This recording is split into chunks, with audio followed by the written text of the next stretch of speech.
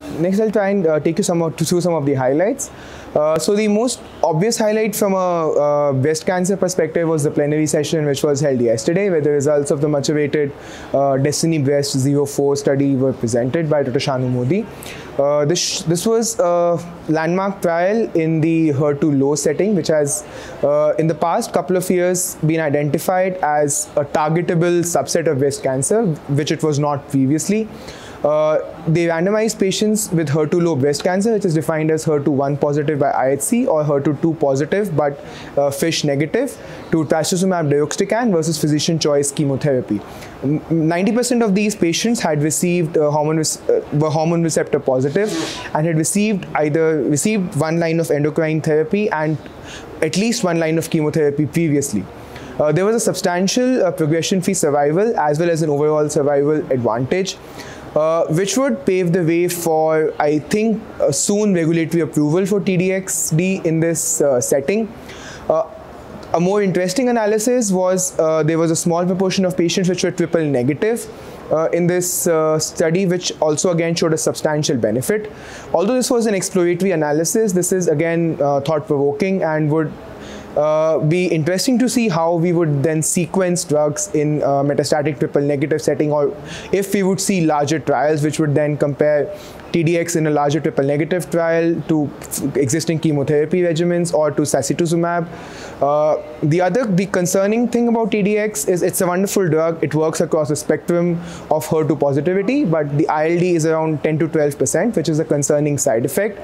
Dr. Modi did show data that there were 3 deaths in the control arm, which were treatment related.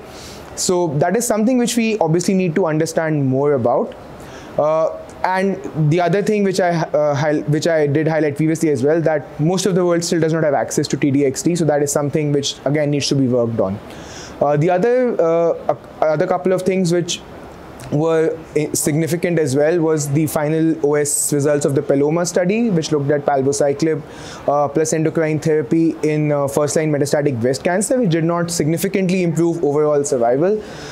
These results were much awaited, and although the study was not positive for its primary endpoint, we still do not have comparative data on the various CDK4/6 inhibitors in the first-line setting. Whether we would change practice and not put future new patients on Palbociclib is a question which is burning in the breast oncology community right now, and we would definitely not want to shift patients who are doing well to another drug unless they progress. But maybe this would prompt oncologists to ribociclib or abemaciclib till we have a head-to-head study, which I saw recently that Novartis may launch in the coming future. The other plenary sessions, just going away from breast oncology for a second, there was a very interesting plenary on recurrent Ewing sarcoma, which is actually the first ever randomized trial on in recurrent Ewing sarcoma, where they showed that it was basically the good thing about that is that the group from Dr. McCabe in UK showed that you could do a randomized trial in a cancer as rare as Ewing sarcoma, which I think is a major achievement in itself, and that's why it actually deserved a plenary. Although the gains were modest, high-dose ifosfamide did show some EFS and overall survival advantage.